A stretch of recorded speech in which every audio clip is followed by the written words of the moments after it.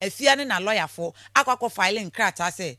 prison pa e friend prison de Afia say wontimi nko ni obetimi aye ne say emra no ma ho kwan say ohwe section 50+1 and say 2 na kire say court ema obi asotwe ye custodial sentence a utimi kosre court ne say onfa sika anase ebeka say fine ensi anan enkrata Afia de kogu court enen osre court no no du ya one na lawyer for nyina eni nkotodwegu fom sre court ne say wosre Afia say pa de ontimi nkoda ho enti yensesa no na yemfa ema no fine lawyer Morris Ampa so che say Dabida emra no oyesa ne adane ani enti de atie bia Afia nkotwa 10 days no mra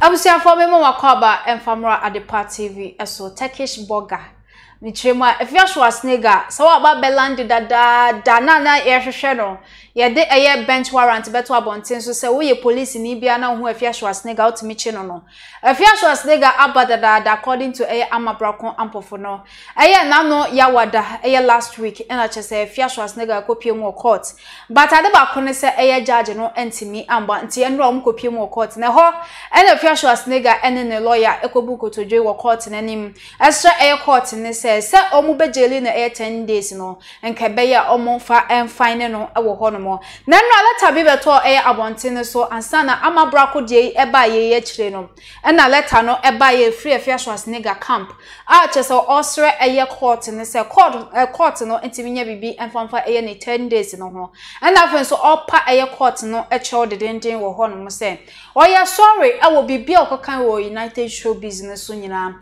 se court no emfa enche no ewo ho eno na nkofo eka se finally burger beyemre burger ebe pacho ewo ho ana na se le ba kokotie eye amabra kwampofo de no statement na Afia Schwar ho ebaye no eno ena da eye screen no eso no Queen Afia Schwar apology to the honorable court. I, Valentina Nanejewa, aka Queen Afia Schwar, do express my sincerest and deepest apologies to the Honorable Court and to the entire public for my comments on the United ShowBiz program on UTV. And ode to ho. Owie ya osaso eto aso a say I, against my better judgment, was a panelist on the aforementioned show which discussed, among other things, a matter that was before the court. Whilst it was never my intention to delve into the substance of the matter, I have come to realization, though belatedly, that my conduct and comments should have been measured by caution and restraint.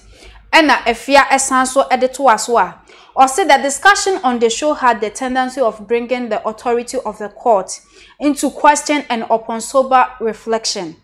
I unreservedly apologize for my actions and conduct and any role I played in the events that ensued on that program. Otwa so say I will always from here on endeavor to conduct my affairs in a manner that will not cause public disaffection nor seek to undermine the court of our land. As I said on that fateful day, I respect our court and their authority, and I urge my fans, sympathizers, and followers to learn the right lessons from all that has transpired. I pray that the Honorable Court shall accept this my sincere apology. I state once again that I believe and trust in the authority of our court to deliver justice where it is due, and I shall continue to trust that the substantive matter will be adjudicated fairly and justly. Thank you. And that just Afia Schwar a bind in some way, and I know what a letter ni matches or patcho a wona. I'm a bracon a day a year a munchentremo a bayanum. Not just a and run Afia Schwar and in a busia copiamo or court nothing so a lawyer. Now, ya quaquoti ama bracon abanona make will say a tap send. Eye dwuma ko bia wo Europe, Canada, US so send this car e dia ba eye Ghana wo de fa mo account and ase bank account a eno ane se obekwa Google Play Store and ase App Store no download the tap send app no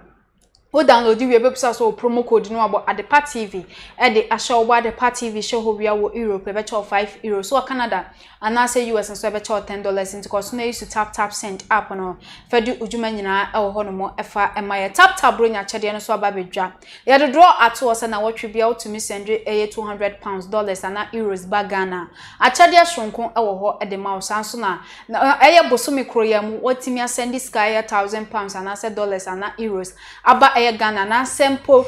more than 1,000 so and also achadia shronkon ewo ho edema obibia enti monko so na mo use tap send up no enfendi mudwuma nyina ewo ho no mo efama ye na meka wo se achadia ni bi TV sanso na bi ye blenders sika eka ho na afenso Amazon voucher achese no so o de beko mekoma na se babisa no akwa shopping ewo ho sanso na airline ticket enso eka ho ewo ho no mo air fryers eka ho Chadia shunku bebre na tap send edema customers yenko tie amabrako emra ama majoy mejo so apia ohe na yesi Afia Schwar ne gane lawyer omobu nkotodwe ekosi sen me na se apia be kai se efia ya na mbebo amane se Afia Schwar snega yenim se ne maame ne papa tu ne din Valentina nana ejewa Afia kra eka ho court assigning for contempt. Na contempt na court assigning nyina ne se asem a ewo court a asem a ewo ono ene chairman wuntumi ntema lawyer Morris Ampao ene lawyer ni ewo asem nim wakotna United ShowBiz so ena o discuss asem na se beka se oka asem no eho ensem na nsem oka eni bi a meka se yetwe enyo no nko afia no kra asode ne koye na A+ eka ho na Mr Logic eka ho na Nanama McBrown ekra eka ho sansem ni mu no ena court ne fine enipa amabobo womdi Nanama court fine no court fine Mr Logic sanso ena court fine Nanama eka ho na edu Afia Schwar nega so ne de court ka se onkonko da afiase enefua makomaku edu 10 days na yebeka se sentence in absentia ye ka brofo se ya ni nyina ne se apia uni court na court de wasotwe ato ho se ebri bia beba bia no brada betwa wasotwe no na no na esanse na onni ho nti no court ne kan se we issue court warrant a ye chi afia yemfa ne mra court mekire court nkanche court se court e ma mi we na ahwehwe no ya chi no oninie na Afia no ni Ghana esanse ne ye pe Afia chi nintinu last week Thursday en Afia kode oba court na oba ye no obi anti obi ehu oba beduye obeduyi na judge no ama ti ebeka se judge no eni ho nti obi anti Afia enka na no na ye de asem ne share ne se ne etie bia Afia mra na apia se wut tie angel kase ebo aye ma cases update ye court nsema meka wofia se ade ebetimi abo Afia ne se one na lawyer for bako pacho ene ye court no Afia ne na lawyer for akwakọ filing krata se prison pa friend prison de Afia se wontimi nko ni obetimi aye ne se emra no ma honkwan se ohwe section 50+1 anase 2 na kire se court ema obi asotwe ye custodial sentence a utimi kosre court ne se onfa sika anase beka se fine ensi anan enkrata Afia de kogu court enen osre court no no du ya one na lawyer fo nyina eni nkotodwegu fom sre court ne se wosre Afia se pa de ontimi nkoda ho enti yensesa no na yemfa ema no fine enti video a wohwe bra ene Afia Schwar nega ebepiem wo court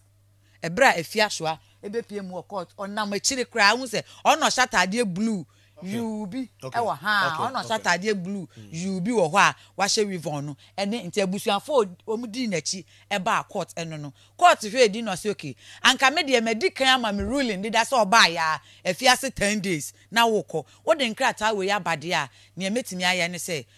lawyer Morris Ampao so che se Davida emra no oyesane adane ani enti de atie bia Afia nkotwa 10 days no mra court ne se adwobreo ono na emra ni nyina kura no Afia nkofie nyame ya doma January abosom ne de toso edunso January 17th Afia mra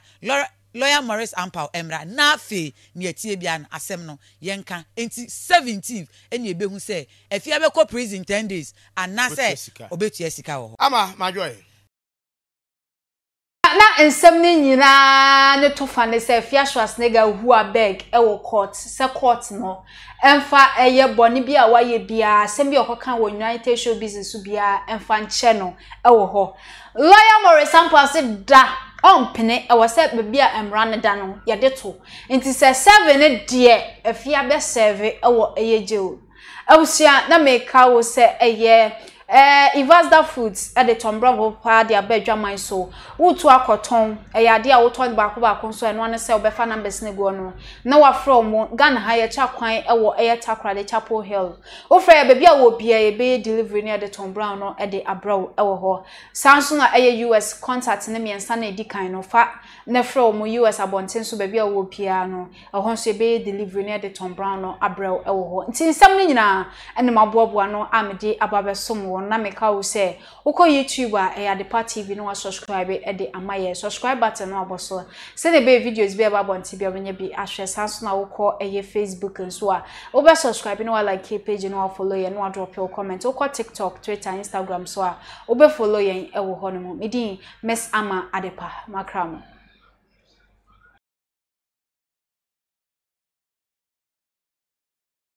Papa afem konsa meto ye bio we ya tap send bro nya chede promo tap send this wo da ne customers ase wo ne ma pa amaye ntini ya de draw aba sesi ya upese ubowra draw no ma wo dia ne se wo be send $200 €200 and I said £200 wiki bia wo send ya automatically wo enter draw no and I said wo be send $1,000